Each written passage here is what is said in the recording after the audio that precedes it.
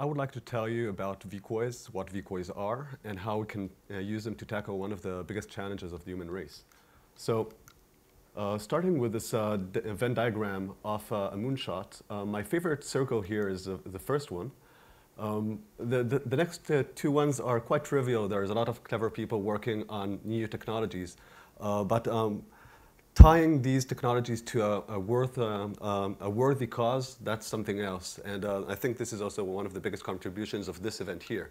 So let's talk about the big problems. Actually, the biggest problems that we have, the doomsday scenarios. How may the world end? So,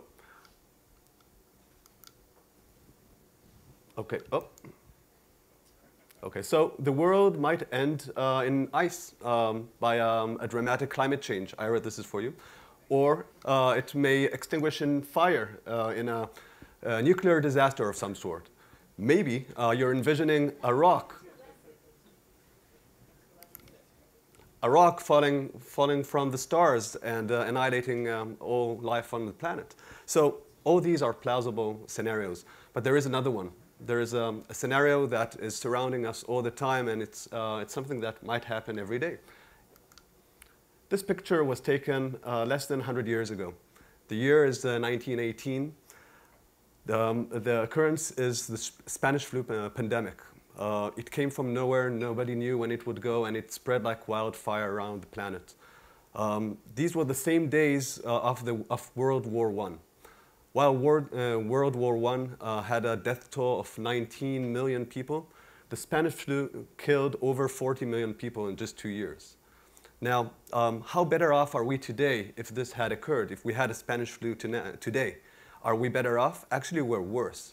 With an overdense planet and international flights, there is no way to stop something like that. And if you recall the panic of the avian flu, that was justified because there were stressing similarities between the two strains of flu, of the avian flu and the Spanish flu.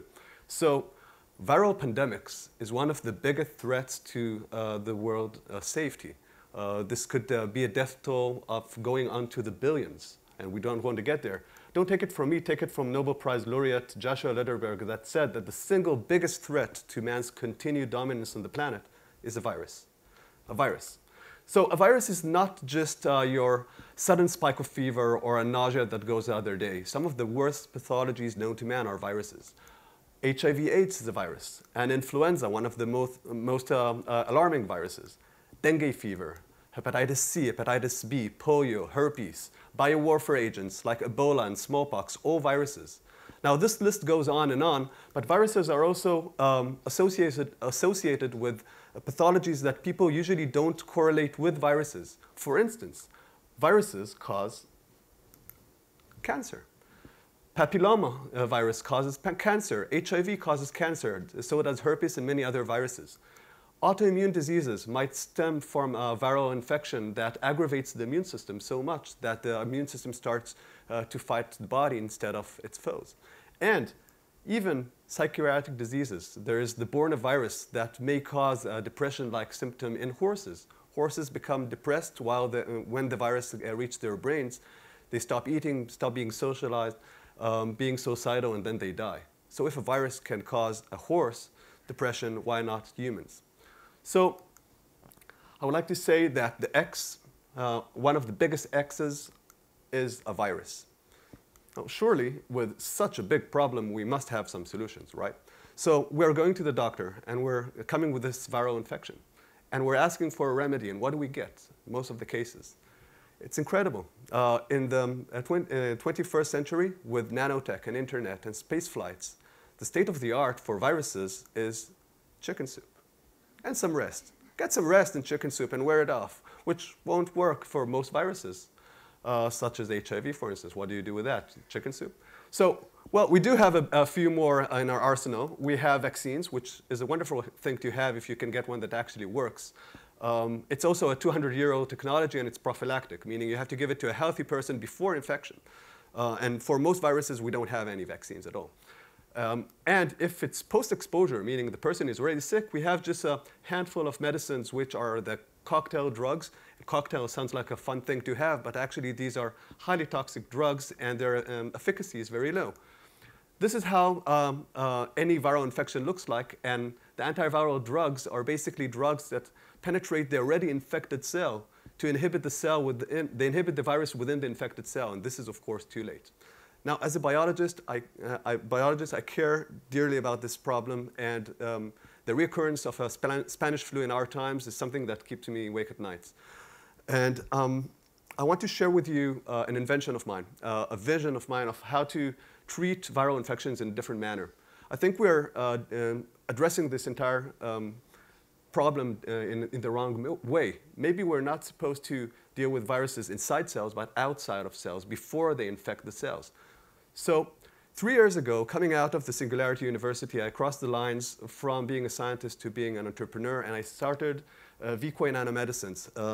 Now, Vecoy is not just the name of a company, it's the name of a technology. Vecoy stands for virus decoy, which is basically what we're doing. It's not always easy to do, but it's very easy to grasp. Basically, we're creating traps. So just like if you had a mouse in your house, you would use a mouse trap, we're creating virus traps. These are nanospheres that have the capability to absorb viruses within the bloodstream of a patient. Here's how it looks like. This is a figure from our patent-pending application. What you can see here is that our structure is a complex two-layered structure. The inner structure interacts readily with viruses, both binds them and breaks them to debris.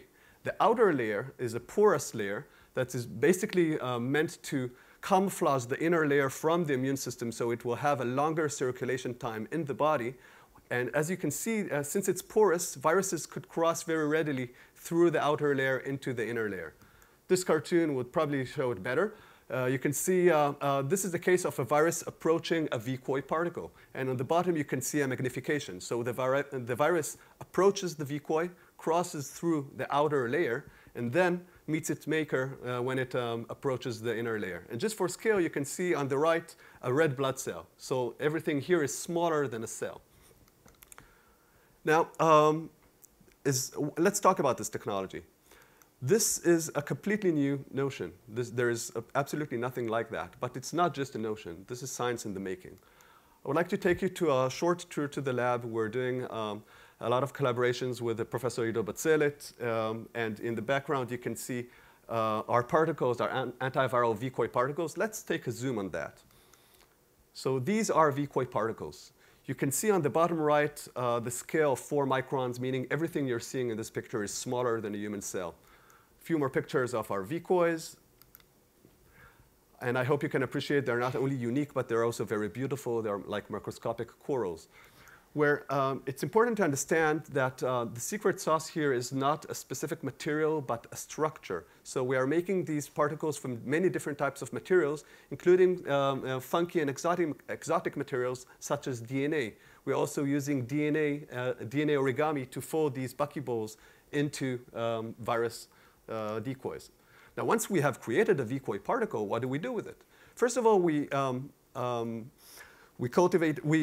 incubate it with live viruses. And you can see on the right a lot of white bulbs on the surface of a single Vecoy trap. One is circled for you. What you're seeing here is tens of viruses captured on the surface of a single trap. What you're not seeing is that there are already thousands, potentially hundreds of thousands of viruses inside a single trap. Here are a few more pictures of viruses captured by our traps. And if I may say so, this is really exciting science. This was never been done before. So once we have shown that our particles can absorb viruses, we're taking them through several screening systems. The first one is a cellular system. On the left, you can see happy, healthy-looking cells. This is how cells are supposed to look like. The cells in the middle are infected. We dripped viruses into their medium. And while the viruses are too small to see in this kind of light microscopy, you can see their morphology is quite changed, and they will all eventually die. The cells on the right got the same treatment, but we also incubate them with our Vecoy particles, the one indicated by the blue arrows. You can see our traps are much smaller than cells, and what they do is they act like microscopic vacuum cleaners. They suck up viruses from the medium before they enter the cells. We were able to capture 97% of the viruses in the medium in these experiments. We also moved to animal models, both in insects and in rodents. And we have an in-house computer model to study Vecoy dynamics with with cells and viruses. To conclude, Vecoy technology is not a drug. It's not even a family of drugs. It's a new way of doing antiviral medicine.